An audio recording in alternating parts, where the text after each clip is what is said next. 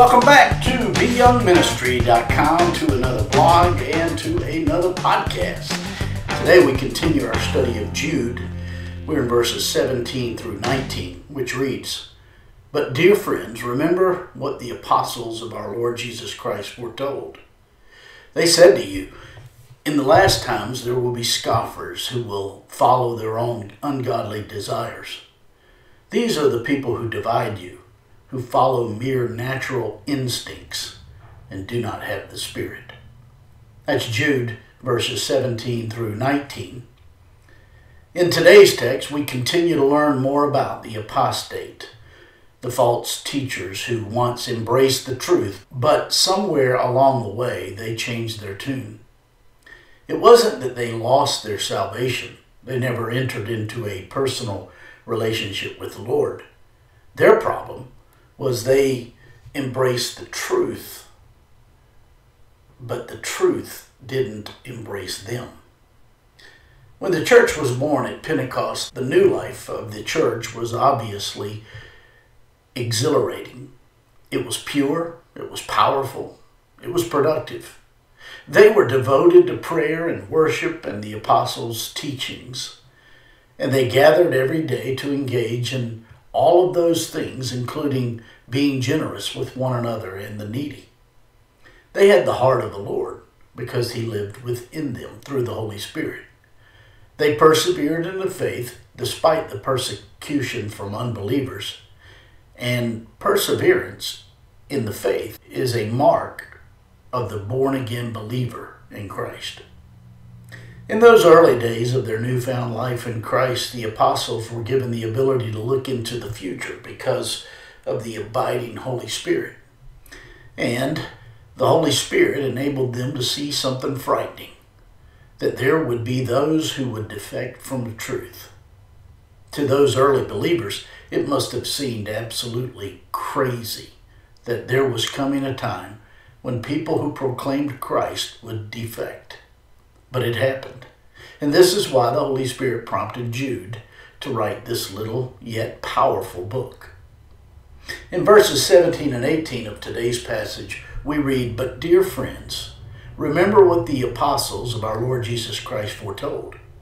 They said to you, in the last times there will be scoffers who will follow their own ungodly desires." Just 25 years after Jude wrote these words, it happened. Apostasy came fast, and the church was corrupted before it ever got out of the first century. And since that time, it has continued in every generation. It is not that they lost their salvation. No, they never had it. And somewhere along the line, the people chose not to believe the gospel of Jesus Christ any longer. One cannot lose the gift of salvation, for God has said, "I give them eternal life, and they shall never perish. No one can snatch them out of my hand." In today's passage, we are reminded this would happen. Jude did write, "But dear friends, remember what the apostles of our Lord Jesus Christ foretold." In 2 Corinthians 11:13, we read, "Such men are false apostles, deceitful workers, disguising themselves as apostles of Christ. And no wonder, for even Satan himself disguises himself as an angel of light.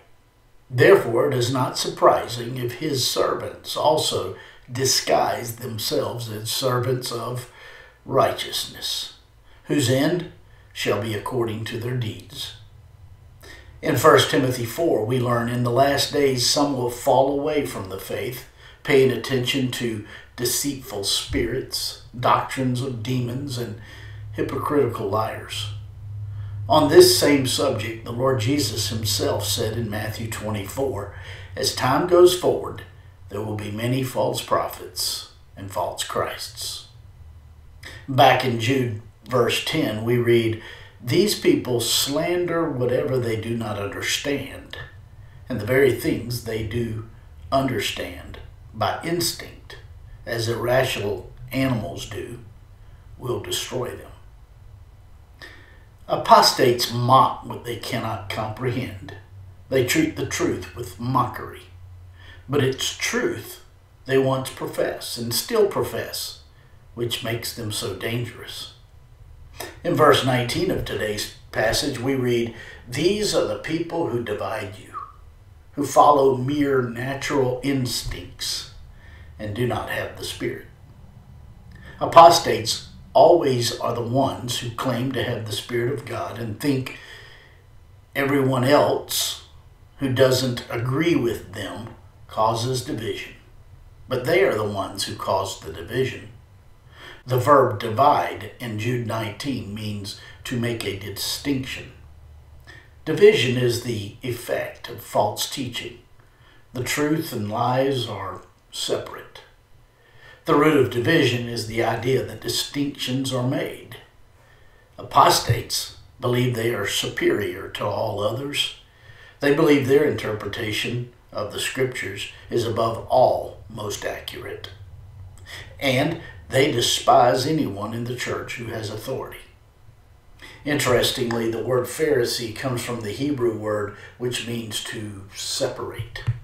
They think they're at an elevated level and they scoff at those who take the Word of God at face value and endeavor to follow it.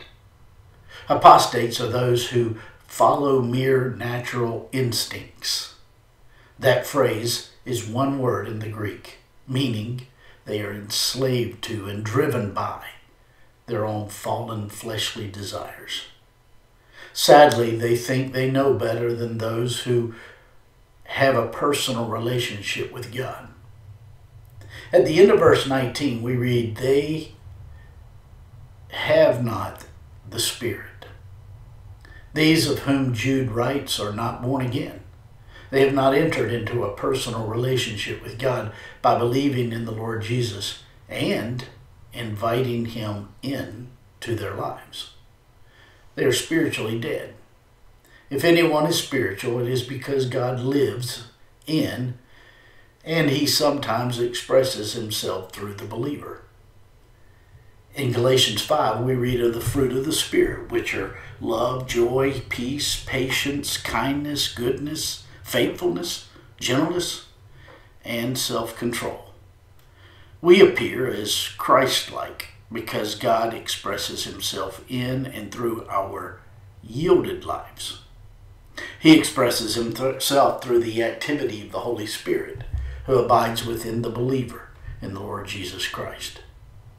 The goal of the Christian life is to increasingly allow God to have control over our lives, and then we will be known as the children of God in the eyes of others because of His expression through us.